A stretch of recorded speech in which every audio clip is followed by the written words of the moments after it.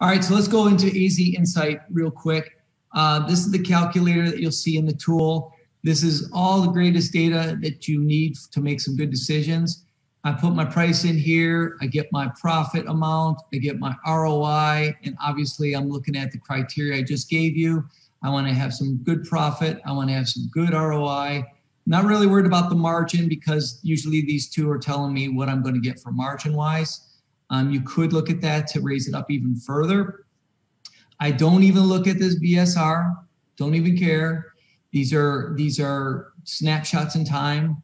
I will look at the chart and I'll show you what I mean, but when I get to that. All right. And then this is the ZenGraph and AZ Insight.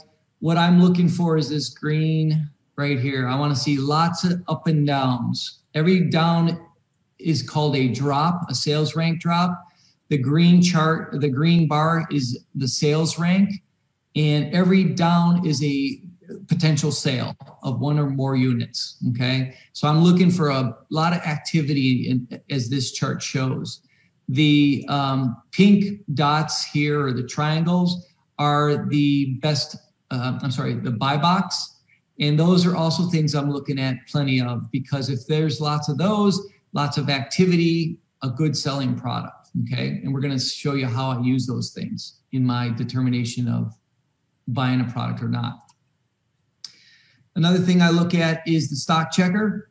I wanna see that, you know, the lowest price sellers, the lowest price FBA most of the time, and these are FBA, so green, the dark green is FBA.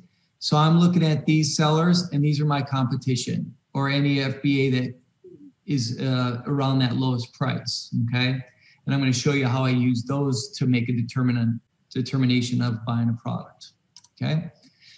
Now, can we sell the product? Up at the top of the AZ Insight chart, you're gonna have these symbols here, these icons. They change depending on what we're looking at.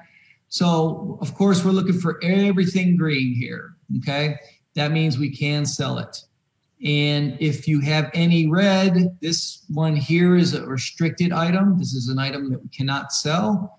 Or hazmat is this icon right here. These are items you're gonna have to avoid because we can't sell those on Amazon FBA. And this one here will turn either red or yellow. And this is an IP checker, which is awesome to have all these tools inside AZ Insight. But this is a tool that can tell you, should I even buy this or bother with this, because I might get an IP claim. And again, intellectual property claims come against us as sellers from brand owners or people that don't want us selling their product on Amazon. And they will just make your life a little bit of a headache because you'll have to remove the item from Amazon's warehouses. And then lastly, in the stock checker, we can look and see if Amazon's on the listing. And if they are, like I said, I probably wouldn't compete with them because it's their sandbox and they can do whatever they want with price. And it's just not worth the competition, or it's not worth the headache to compete with them.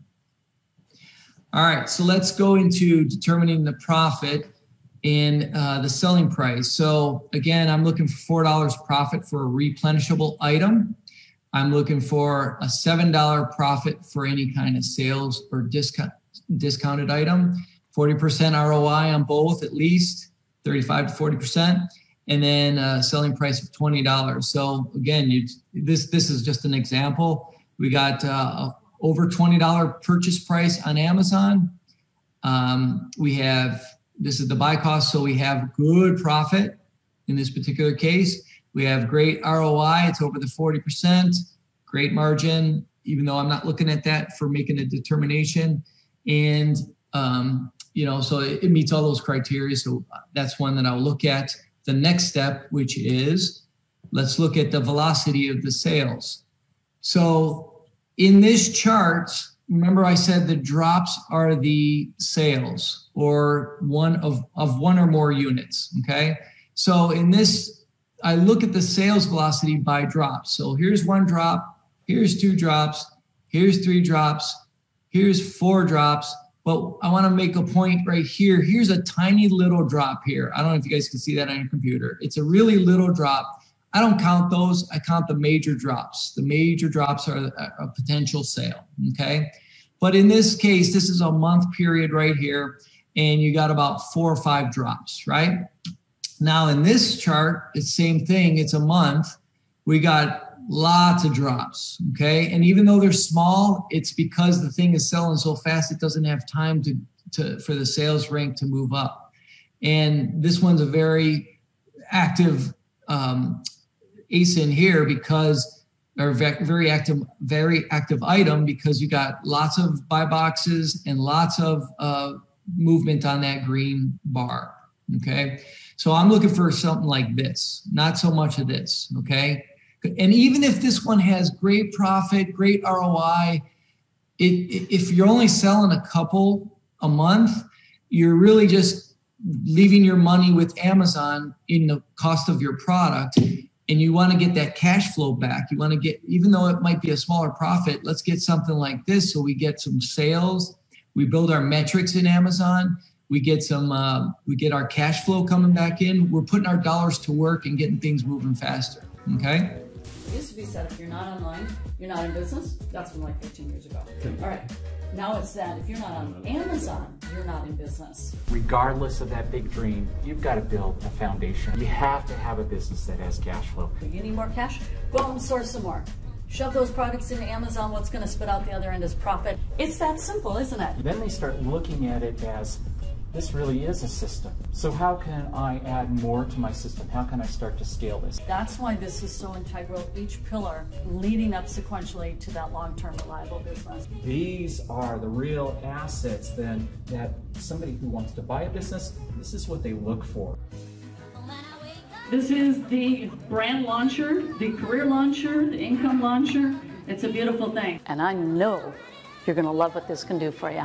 You're going to get a vision. You're going to get a vision to grow your business, to sell it for a profit, kind of show your pals, your friends, your family. Yes, you can make $1 million just selling on Amazon alone.